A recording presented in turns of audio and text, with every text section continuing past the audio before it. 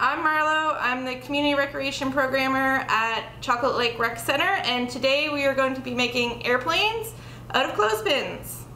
Okay, so to make our airplanes, we're going to need a few supplies. If you have some popsicle sticks at home, either plain ones or colored ones, the normal size, larger popsicle sticks. If you have smaller popsicle sticks, they work great. You can paint them or have just a plain popsicle stick. You'll need a couple paintbrushes and some clothespins. You can find those at home. You can paint them if you'd like to make them a different color. A few buttons so you can make the nose of the airplane, as well as some water, some paint, and a hot glue gun. But remember to use the hot glue gun with an add-on. So first we're going to start with our clothespin, and we're going to pick a color paint, and I've chosen purple today, and we're just going to start painting the wooden part of the clothespin. Sometimes this may take a couple coats to get it to the color that you want, and once it's all painted, remember to let it sit aside and dry. Usually it dries very quickly, probably 5 to 10 minutes. If you want it to dry a little quicker, you could use your hairdryer. Continuing to paint through it. You can open it up, give it a little squeeze, and paint the inside. You don't want any white spots left visible.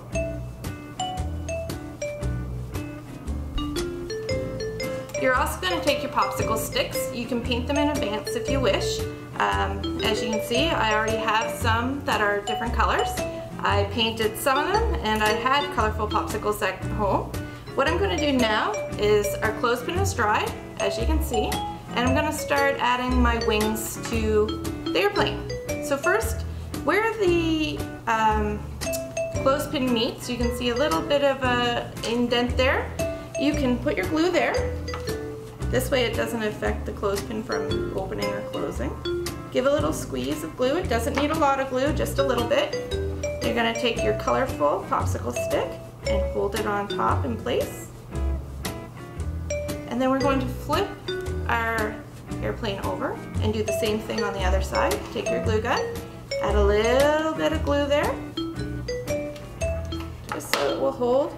And again, your colorful popsicle stick, and hold it. Try to make them even on both sides so that they line up. As you can see, mine's all lined up. Then we are going to take our small popsicle stick. Again, I painted the popsicle stick in advance. You could use it just a natural wood color if you wish. We're going to just take a little bit of glue, squeeze it open slightly, the clothespin, add a little glue to the top of the clothespin. We don't want it on both sides, because if we put it on both sides, the clothespin will stick together. We're going to take your popsicle stick and stick it on an angle and hold it. So this way it looks like your propeller is spinning. Once it's on, find a little button or a rock, or you could color it, whatever you have at home, and we're just going to add it to the front of the nose of the plane. Just a little drip. Be careful again when you press it. Sometimes buttons have holes and you don't want the hot glue to go through and burn your fingers. And ta-da! We have our own official little airplane. You can use them to hold pictures, or you can put magnets on it and put them on the fridge, or just play with them around that.